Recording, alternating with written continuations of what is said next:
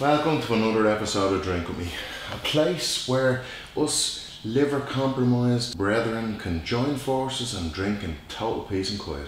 So I got this bottle of wine for Easter instead of an Easter egg. I don't like chocolate, so the wife always gets me a bottle of wine instead.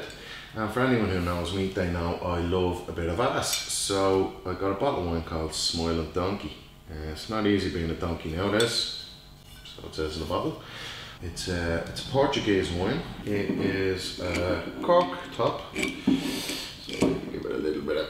Okay, we'll cut here because clearly I'm attacking this bottle of wine, and we'll come back when it's open. So we have the wine open. We have our glass. We are going to give it a little pour. See how it goes. We'll give it a little smell. Ooh, very fruity.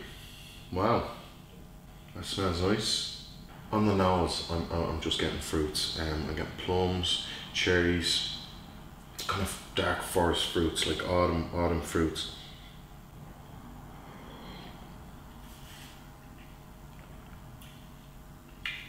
Wow. Give me a sec to regain my composure. This is so unprofessional. It's very rare that I'm knocked back by wine. Jesus, this is good. Before we describe this wine, this is a wine I want to bathe in. Very fruit forward. Dark fruits, forest fruits, really like prunes, plums, blackberries. This wine is slightly dry, not too dry. It's very heavy on the tannins. It's very tannic. It's like drinking cotton wool. I feel like I have a medical condition. It's really nice though. This wine is from Tesco. I know it was close to a tenner. It's a cracking Portuguese wine. Something to do with donkeys. I've never heard a donkey with a Portuguese accent before, but look, who might say that's not true? So every time you have a glass of this wine, you can relax in your chair and think of your favourite donkey, and save donkeys. I would happily drink a dozen of these to save one donkey, or a dozen donkeys, I don't know. As long as I don't have to house them, I think we're okay.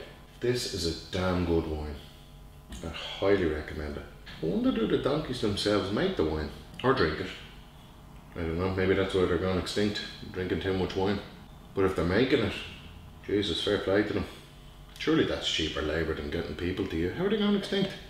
Can we sell a couple of donkeys, a couple of barrels of grapes? God, if only. Small vineyard in Portugal, a handful of donkeys. I wonder if donkeys are tax deductible. If anyone knows, let me know in the comments. Before I go, I'd like to thank my team, as usual.